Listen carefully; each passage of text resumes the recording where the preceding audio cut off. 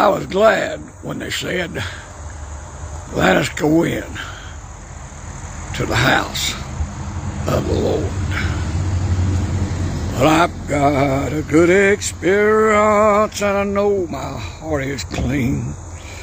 I've give up all to Jesus and my soul is all aflame. I'm a-walking with my Savior and the Holy Ghost abide. And some way or other the Lord will provide.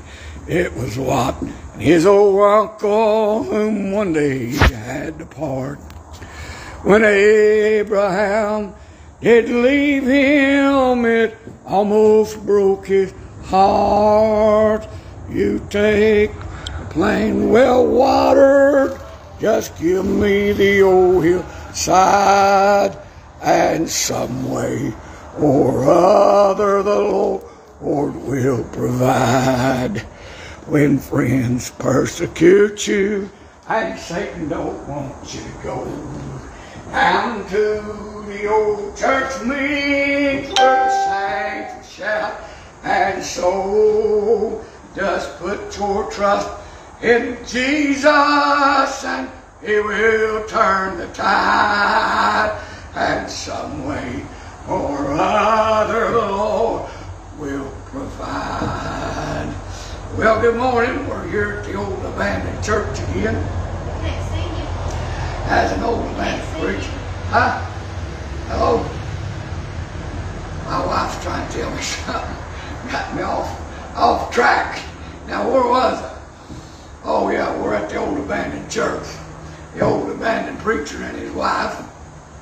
I'm preaching just about from the old abandoned Bible, the old King Jesus Bible, the old abandoned message that man must repent and believe on the Lord Jesus Christ to be saved.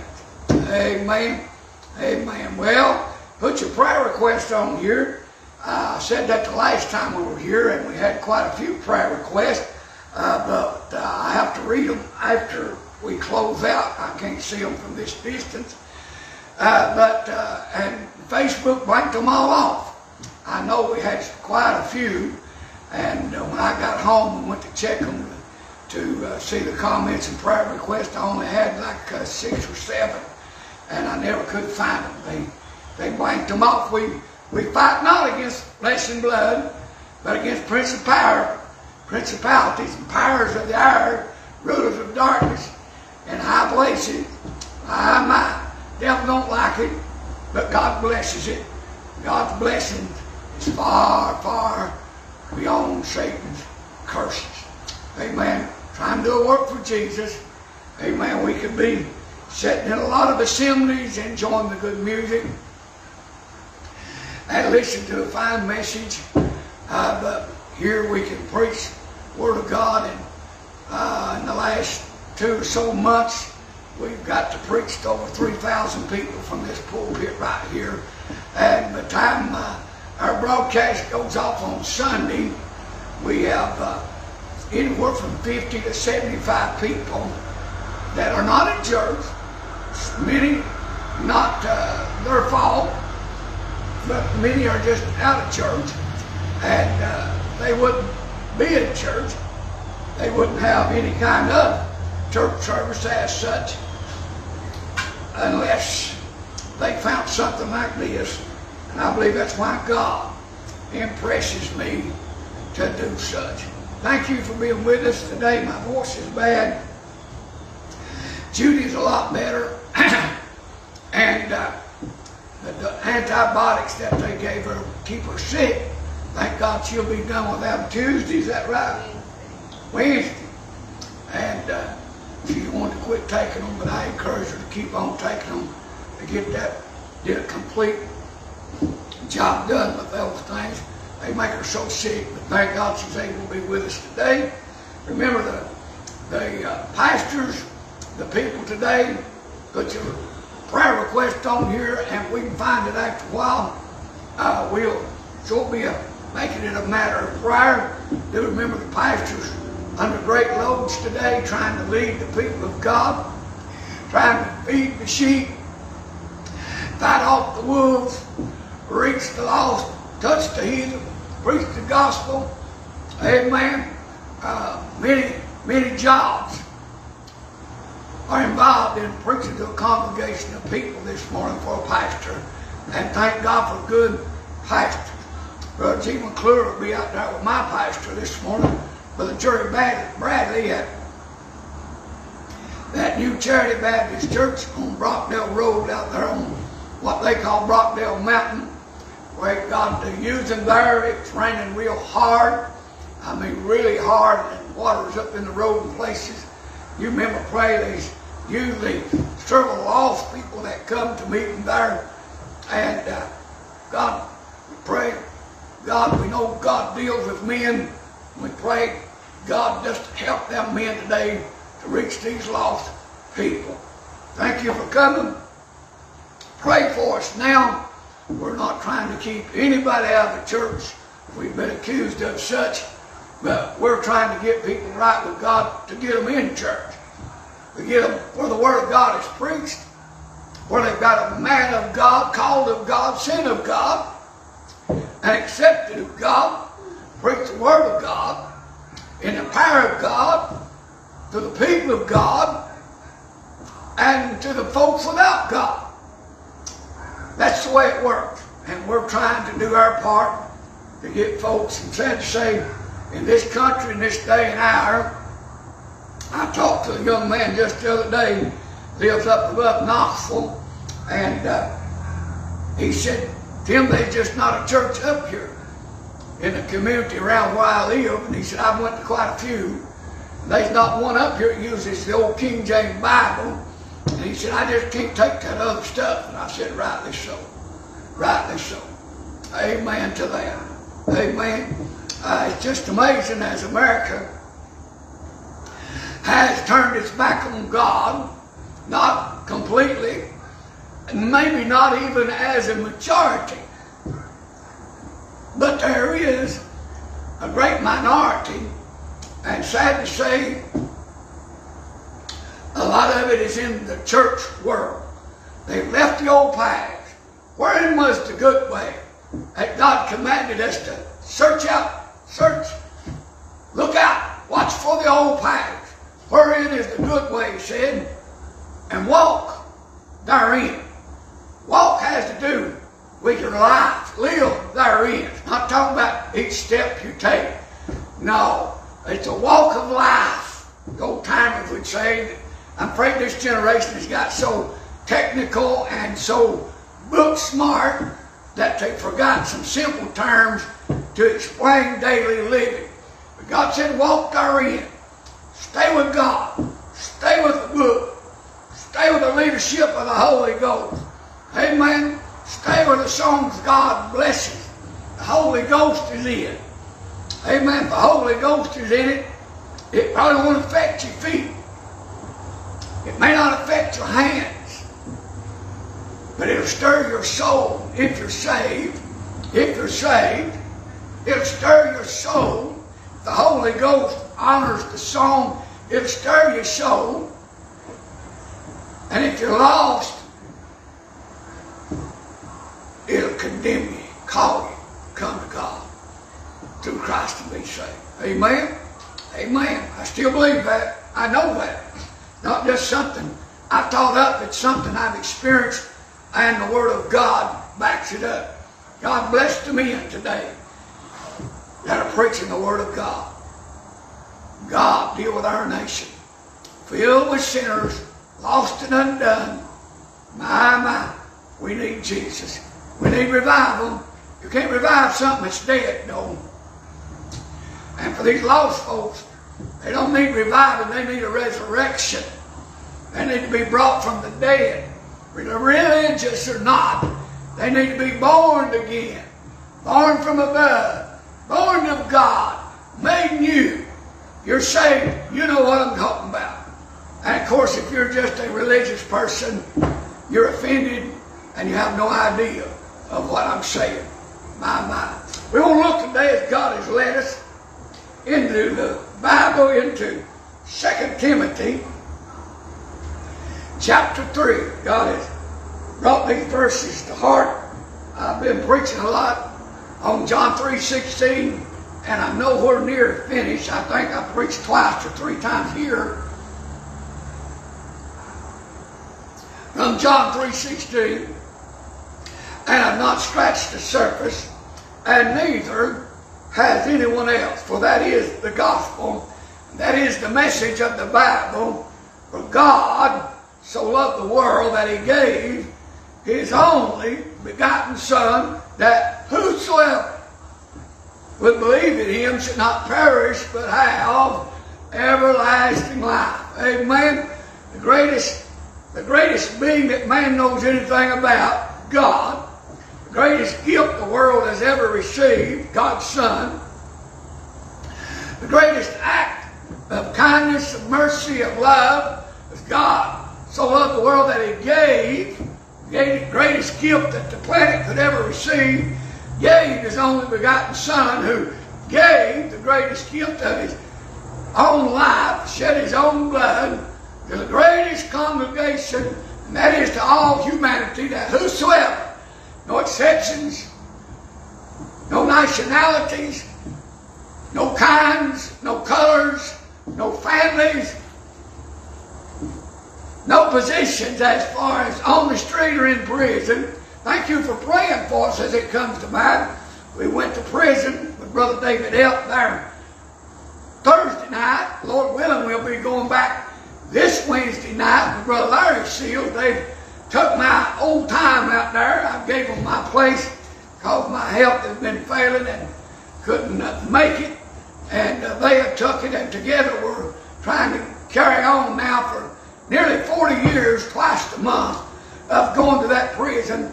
Thank you that went with us. We had 48 men. The numbers was a little off as far as numbers go because the yard was open and they got to be on the outside and at the ball field. And I don't blame them one bit for being out in the open air. They're locked in dormitories about 22 hours a day, and it was either go into the gym, be locked in again, or be outside. And as an old country boy, I tell you, I like being outside and seeing the sky, feeling the breeze, having a cool mountain breeze blowing your cheek. Amen. Amen. I like it. But thank you for going and praying. We had a good meeting. Brother F brought a good message that no doubt helped those men, and you be praying about this week whether or not we'll be able to go, and mostly that God will be there and push back the evil, drive back the devils, deal in the hearts of those men to come out. We use the chapel now as we use the gym rather as a chapel because the little chapel only holds, it only allows 50 men to be in there. And been having 60, 70, 75 men come out, and that makes it a little big using a gym. But it's better than being packed in a little room. But you pray for us this week. God lead, direct, intervene, answer Mama's prayers and bring that boy out to the gym for chapel. Answer Daddy's prayers and bring his darling son out to the place to hear the word of God. That you pray, God, hear that little girl, that little boy's prayer that they pray each night. God, save my daddy. God, find my daddy. God, heal my daddy. Amen. And God will, and God does. That's why he has men like us to go to such places as prisons and jails. It's because it's an answer to prayer of people praying for their sons and daughters to hear the word of God, amen, and come to God and be saved. Amen. Hallelujah. Glory to God. Amen. Well, let's read. The light is bad. I've got the shutters open, but the light is not good for me, so you bear with me as I try to read this. If I miss a word, please forgive me. But you pray for us that God would help us here to His glory. Father, in Jesus' name we seek Your face, not feeling well in body, but feeling fine in spirit. We praise Your name for salvation. Thank You for the gift of Your Son. Thank You for the plan of salvation. Thank You for caring. Thank You for providing. Thank You for intervening. Thank You for directing. Thank You for calling. Thank You for allowing. Thank You for strength, for courage, for boldness. Thank You for interception of devils and pushing them back so we can have freedom in America to preach the Word of God and live for Jesus. Thank You, Father. Touch those that are sick this morning, them hurting, them battling in spirit and in body. Touch our children as they're in the house of God with the songs, and give the man of God a message in the power of God to help our children, to help this country know God and live for Jesus. We pray You'd help us to say what needs to be said here today to Your glory, to Your praise, and for the salvation of some lost soul. Oh, our heart's desire, our prayer is for a sinner to be awakened today to the danger that they're in, that the nearness to hell where they are, oh, that they turn to God in Jesus' name and be saved this morning before it's too late. Here on the airways, at the house of God, wherever they are. Some may be waking up out in the woods from a night of drinking and doping.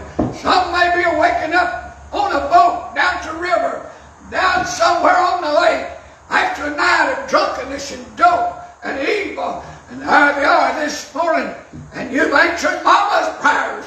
You've heard Daddy's prayers again. And you've caused them to run across broadcasts like this. I pray the Holy Ghost would push back the evil, shine the light of the glorious gospel into the darkness where they dwell. Draw upon them to come to God in Jesus' name before it's eternally and everlastingly too late. To Your glory and Your praise. And one day, as we look upon the trophies of God's grace, we'll know how great, how marvelous, how wondrous, how amazing our God's grace was, that men such as such as we are saved. In Jesus' name we pray. To Your glory we ask. In Jesus' blessed, wonderful, glorious, marvelous name, we ask these favors. Lead us, guide us, direct us. Push back the devils that hinder us this morning, as in every house of God. Push back the evil that would hinder the worship. Push back the wickedness that would disrupt the meetings. Push back the devil, hold back the evil that would get the pastor's mind off of the message, that would distract the people from hearing. Oh my, that would try to intervene with sinners that are listening about being saved. Help us, Lord. Help us, God. Help us, we pray. In Jesus' name we ask. Amen. Well, praise God. Amen. Bless His name. I put a little post on the Facebook this week I found. Seems like always running across something good. And of course, we always run across something evil, but there's some good things. And I run across that post, as many of you have seen and commented on, about no prayer, N-O, no power, but no prayer, K-N-O-W, has to do with knowledge. No prayer, no power, K-N-O-W. No, N-O, prayer means no power. But knowing prayer means you can know power. P-O-W-E-R. Amen. I was accused one time. Somebody said I preached at a place, and a fella told me, they said you prayed too long, Tim. You prayed too long. I said, I wish I were guilty of that. I wish I was guilty of that charge.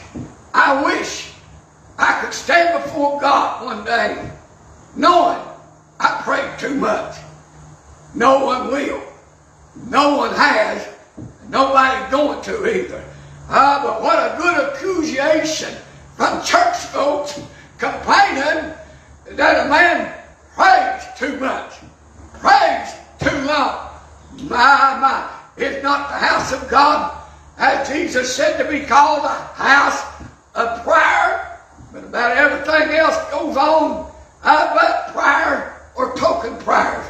God help us, we are in the last days, and I want to read to you what the Bible says about the last days. There's no doubt about it. Here in 2022, America is on the brink of destruction. Judy, we went to the grocery store yesterday. I've been hearing about food shortages around the country for months. I heard, and Brother Roloff used to predict, though he'd say, I'm not a prophet, nor the son of a prophet, but he would say, I'm going to tell you, America is going to end up on starvation before Jesus comes. And I took that with a grain of salt. Who could believe that in America that you could go hungry? And I know there's people there's children hungry this morning because dad's a drunkard. There's children that are hungry this morning because mom is a harlot. They're on drugs and dope, and they depend on the government to keep them in food and money, and they blow it, they waste it, they abuse it, and they use it for their own selfish desires. And many a child is hungry today, not because there's not food in the grocery store, but because the mom and dad have forsook them. They may still live with them, but they have forsook them. Sin has blinded their minds. They've been overcome of evil, and they don't see the need for their children to be fed, to be clothed, to be taken care of, and they're raised depending on neighbors and whatever they can steal and scratch out of the community. It's so sad, all this supposed welfare, and I'm all for helping people that need help, but all this welfare to people that are able, to people that are healthy, to people that are just living on drugs and dope, I'm definitely against it, and it has not helped the children. It has made the situation, I believe, much worse. That one was free. God bless you. But Judy we went to the grocery store yesterday, a large chain grocery store, and she couldn't find any taters. And she asked the boy working there, and she asked him where the taters were. And he said, ma'am, we don't have any taters. We've not had any taters for several days now. In America, one of the most plentiful crops in America, and yet they don't have any. My, that is a terrible, terrible prediction. Evidence of a prediction when you don't have taters. My goodness, my soul. And I've heard in many cities that they have a shortage of groceries, that grocery shelves are thin and some are bare for lack of basics like taters, milk, and bread. America, I read years ago how America, as far as the nation, had 3 days supply of food in the warehouses. That's how close we could be to going hungry. My. But we are in the last days. The Sodomites have taken over. I read Romans chapter 1 the other day in my Bible reading on the air, and that has been the most viewed Bible reading time I've had since I started Bible reading, which is over a year ago. Just reading the Bible and talking a little bit. Had over 1,100 viewers. Normally it's about 200 to 300 in a week. This has went over 1,100 reading about the situation of today in Romans chapter 1. It shows you that a lot of America and a lot of the world, but we're dealing with America, has been given up by God. They've chose They've made their decision for idols.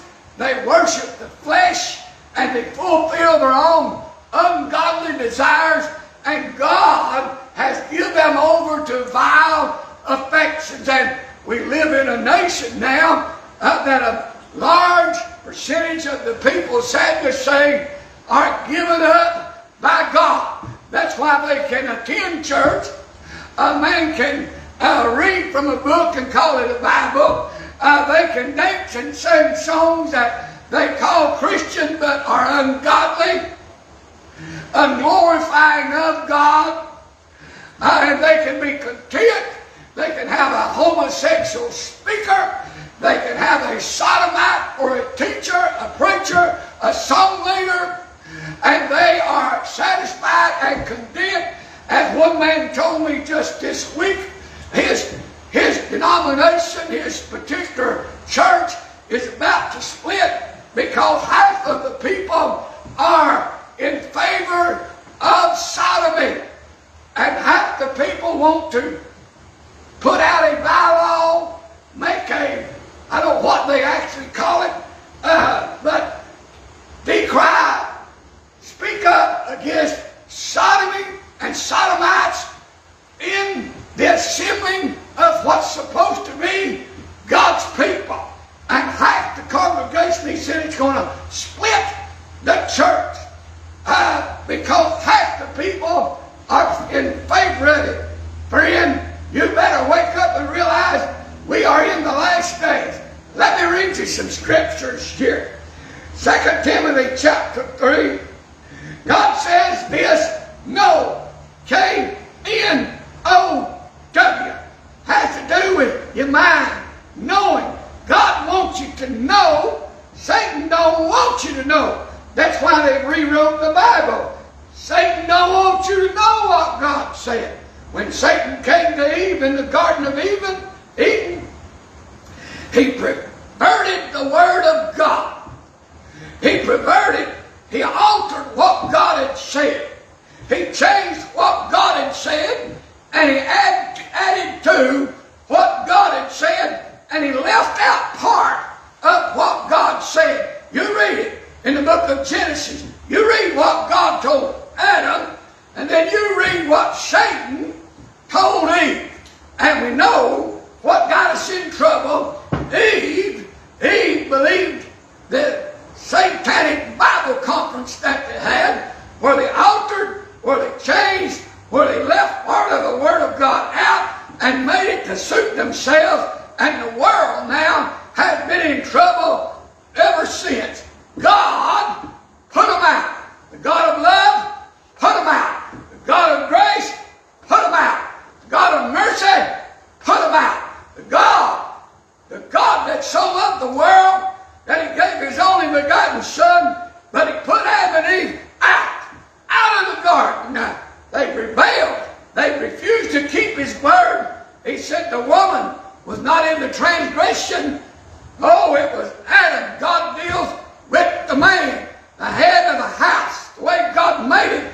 And he dealt with Adam and said Eve was not in the transgression, but Adam partook of it with her to suit himself, to go with her, to be with her, and God put them out, not to destroy them, not to damn them to hell. No, not that he hated them. No, but they had to be dealt with, that they might learn to obey God. Amen. Amen. And here, God wants you to know. God wants us to know. That's why we still have the old King James Bible. God still wants folks to know. Men don't like it.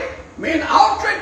Men think they fix it. They change it. They leave parts and pieces and bits out of it to suit their denomination, to suit their personal beliefs, to satisfy their own carnal mind. Oh my, to die lost, get religious, to die, to live a religious life, yet die lost and undone, because they take away from the very Word of God. But God says here, this know, that in the last days, perilous times shall come. Notice three things. One is, God wants you to know. Number two is, this is the last days. There's no doubt about that. These are the last days. No doubt. It could not go on much longer as it is. Oh no, God has got a plan. Jesus is coming. The people of God are going to be taken out. Why? Because this world wants the devil. This world wants it wicked. This world wants it vile. This world wants it vulgar. This world wants it satanic. And one day, God will take the church, not a church, the church, the people of God, out and let the devil have this world up for 7 years. Oh, what hell it's going to be on earth. Hell without God. Hell without hope. Hell on earth without Jesus. Pure old hell. My, because God is going to remove his blessings. And the Bible says the earth will rock and reel like a drunk man. The water's going to turn to blood. There'll be a creature turned loose from the pit, commanded to torment men day and night. And men will flee to the mountains and hide themselves and seek death and will not be able to die. Well, God, I ain't going to be here in them days. Amen. But these are the last days. 3 things God wants you to know. Amen. That is, he wants you to know. And that it is the last days and perilous times. Number 3, perilous times. I looked that word up. I knew it wasn't good. And I looked it up in the dictionary just to see what perilous meant. And by Webster's dictionary, it means very dangerous. Very dangerous. Very, very, very dangerous. We live in a day where people go into homes and kill people for a few dollars. The big cities have turned into a concrete jungle. I forget how many people were killed just last weekend in Philadelphia. And in Chicago, dozens of people are shot every weekend. Over 2,000 have died this year in Chicago from gunshot wounds. Robbing and killing, and stealing, wicked and vile, rape and incest, abounding. It's promoted, it's encouraged, it's allowed, even by our government and law officials. This is the last days. We better pray that Jesus comes soon. Even so, come Lord Jesus, because this thing is bad and going to get worse. God said wicked men wax worse and worse, deceiving and being deceived. But God wants you to know these are the last days. He wants you to know the last days are perilous days. And then he says in verse 2 of 2 Timothy chapter 3, for men shall be lovers of their own selves. Here's the reason that it's perilous times. Men shall be lovers of their own selves, not of their wives, not of their children, not lovers of their mothers and their fathers. For I've seen it so many times. In the last few years, people take their mom and dad to a nursing home and install them in a nursing home and leave and never come back. Their heart is for sin. Their heart is for money. Their heart is for pleasures. They live and exist to have fun and enjoy life. And mom and dad is nothing but a problem and a hindrance. Men shall be lovers, for men shall be lovers of their own selves, not of their country, not of the future for their children. No, not for decency, not for honor, not for respect. No, they love them own selves. Covetousness, the Bible says, boasters, proud, blasphemers, disobedient to parents, unthankful, unholy. Let me say this to parents that are listening. You better teach your children to mind you.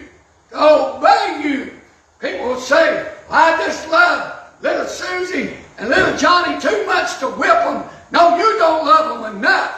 They're going to be a part of this crowd right here because they're disobedient to parents. Shows they're on the wrong side of the law of God. The first commandment was promised is, children, obey your mother and father in the Lord. For this is right. This is the first commandment with promise, that your days may be long upon the earth. Hey, Mom, you better let God work in your heart. And you better put this worldly philosophy aside, that it's all about talk and explaining. It's never about corporal punishment. It's never about being corrected intentionally.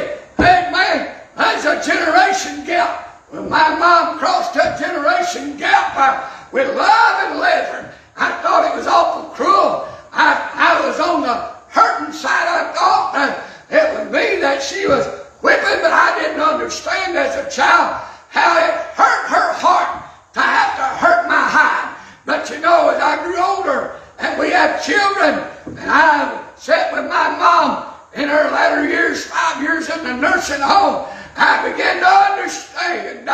Hallelujah, my mama loved me enough to say no. My mama loved me enough to whip me from time to time. My mama loved me enough to stop me. My mama loved me enough to correct me. My mama loved me enough to intervene in my life in situations. My mama loved me enough to learn me better, to show me better. Amen. My mama loved me enough to teach me to live by her law till I got out on my own with my own law. Amen. Amen. Hallelujah. Glory to God. Disobedient to parents is part of this ungodly, last days, lost world without natural affections.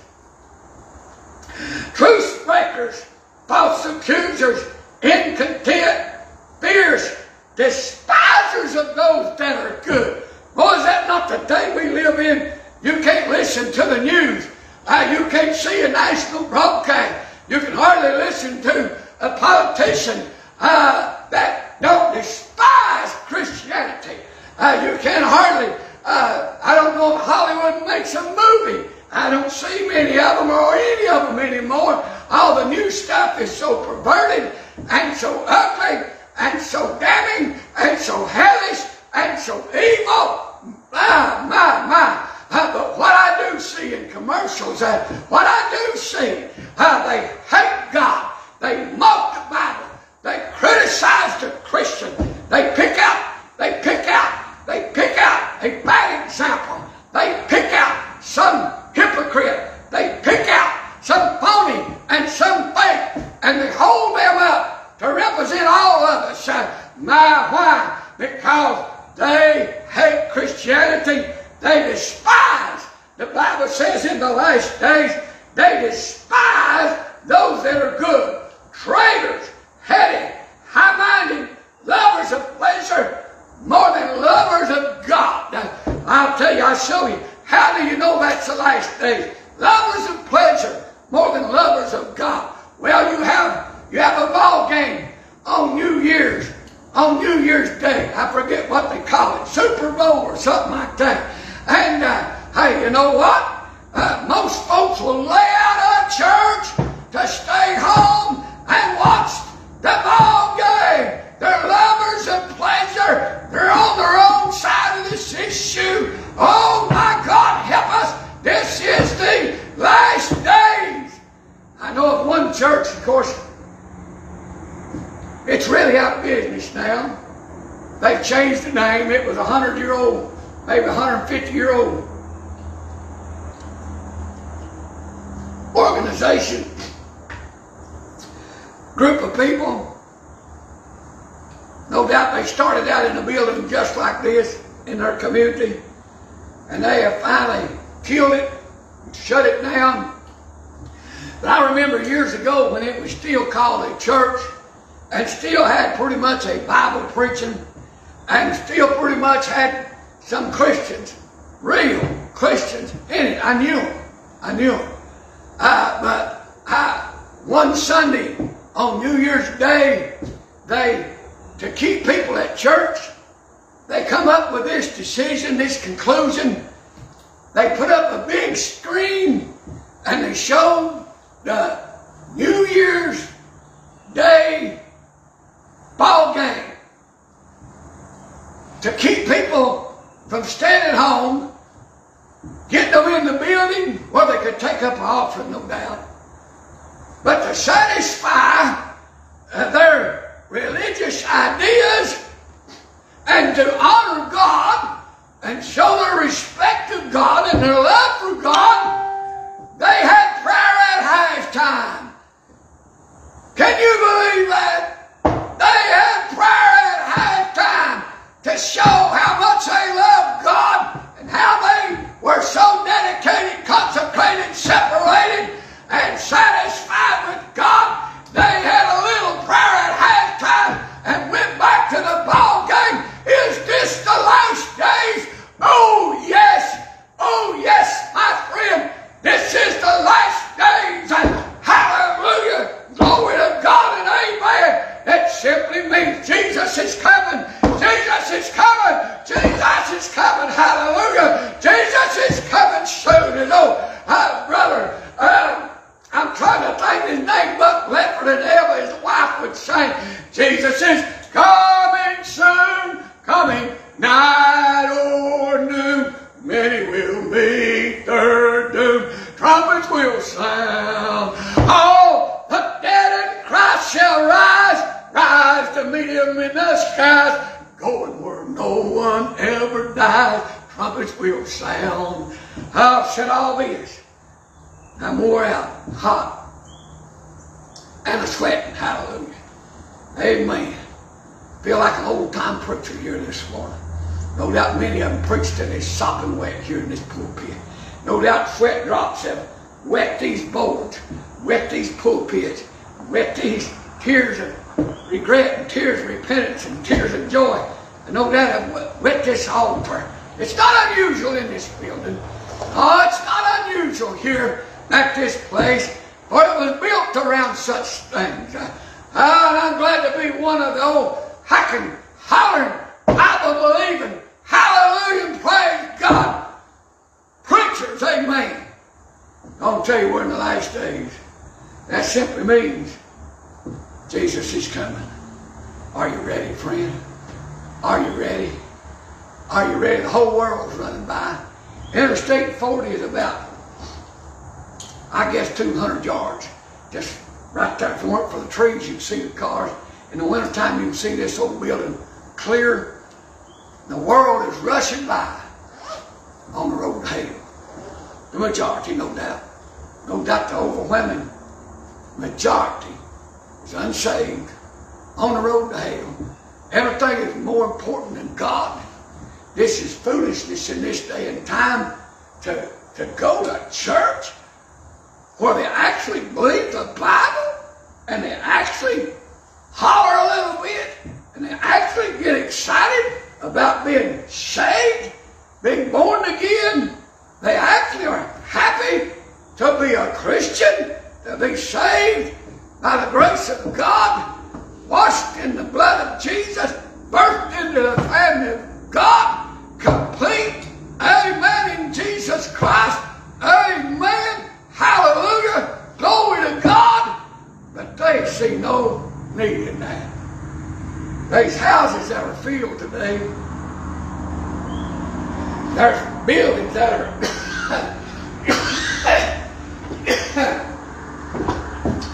there are buildings that are full of people that wouldn't sit 5 minutes through this preaching this morning. They wouldn't even think about stopping at such a place as this old church building. And if I could get in, or any other preacher, a good preacher, a well-versed preacher, an intelligent, intellectual, very fluent to speak with kind words and pleasant thoughts, but to read these very words from the Bible, they would be asked to leave, and people would get up and walk out. They have no interest in the truth. They're content with their religious ideas, and they don't want to hear about Jesus and that he's coming again, or how the Bible tells of their lost condition. But nevertheless, we have here today. And I pray God would speak to your heart if you're lost. Our prayer of the Holy Ghost is coming where you are and knocking on your heart's door. No doubt the old song has been sung in this old building. Who is that knocking, calling, seeking? Who is that troubling my soul? Sure, it is Jesus, wanting, calling, let me come in and make you whole. Holy Ghost is coming to where you are, knocking on your heart. He's knocking the door down. Oh no, you're not hearing the thunder, and you're not seeing lightning. But that still small voice of God lets you know this is the truth. And though you're very religious and done many religious things, you have no peace with God. You'll have no assurance of heaven. Turn to God today. Call on God in Jesus' name. He will save you. And as a child of God, circumstances have you out of church this morning. But there's some here that have been hurt in the battles down at the church house. Satan stirs up wars. All he needs is one person in a congregation to stir up a war. All he needs is one. Make sure that one's not you. But in the conflict and in the struggles, many have been hurt unnecessarily. And no devils talk you into just staying at the house, just giving up on trying to worship God in public, trying to serve God in your life. Oh, you know you're saved, but you just don't know where to go anymore. Seems like everywhere's a mess, and that's about the truth. But they are. There is the real thing. I told a young woman this week, I've seen her at a store on the way to prison. She was sitting there in front of that store talking to another lady. And I asked her, did she know of Mooningham Baptist Church out there? And she said, oh yeah, there where Brother Van Winkle is the pastor. I said, I go out there. I've been out there before. Good people. You ought to go. And I said, young lady, you're going to need God one day. Hard times going to come. Sickness going to come. Tragedies will happen. And you're going to need somebody that'll help you. Somebody that'll love you. Somebody that'll take enough heart for you and actually help you in your struggle. Big tears come up in her eyes. She may have been in a real struggle already. And I told her, I said, now, they're not perfect people. They're not any of them perfect. But I said, they are God's people there. You need to get out there. I pray and hope she's there this morning. I pray and hope she's there. She's there. For the glory of God, for her own help. And friend, you need to get back to living for Jesus. Pointing people to God. Honoring Him and worshiping Him. Lest you die. And your testimony, nobody believes it. Your testimony of knowing God has none effect on your children or grandchildren because you were out of church all their life. You quit on God. And that left them with just exactly what Satan wanted them to have. Because by your life you told your children and your grandkids, there's no need going to church. No need to serve God.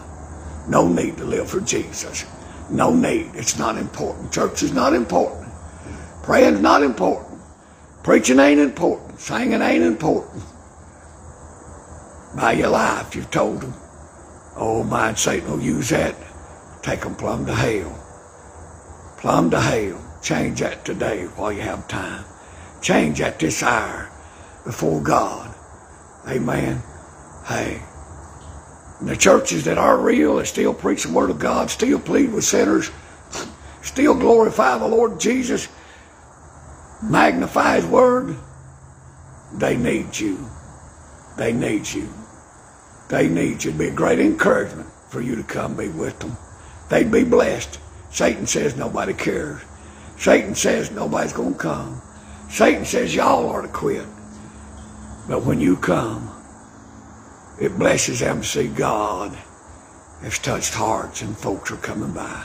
You'd be a real blessing to a congregation of people just by being there and sit on the pew. And it'll be a blessing to you if you'll look at God instead of the people. If you look at people, you'll always be disappointed.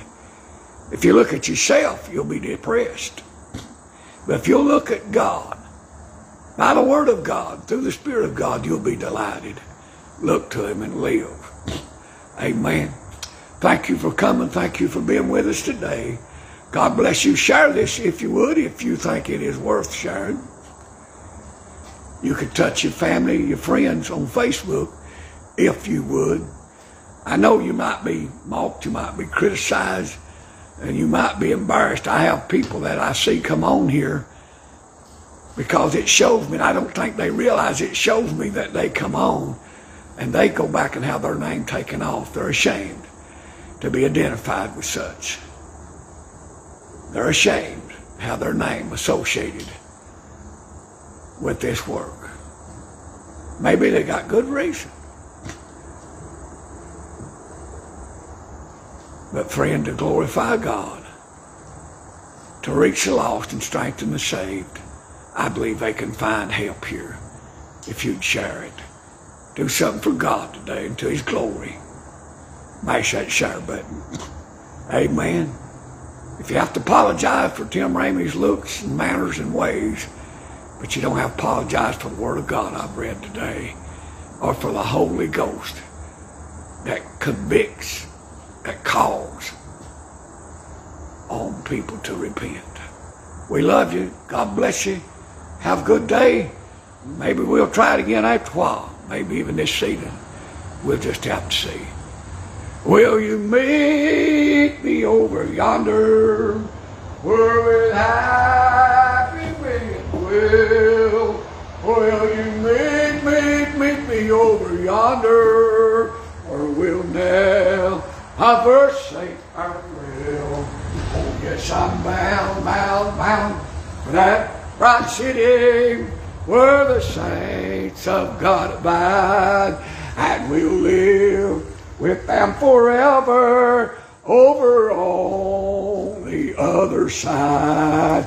Oh, will you meet me over yonder, where with happy millions dwell? Oh, will you meet me over yonder, where we'll never say farewell? Hallelujah. Glory to God. Bless his name.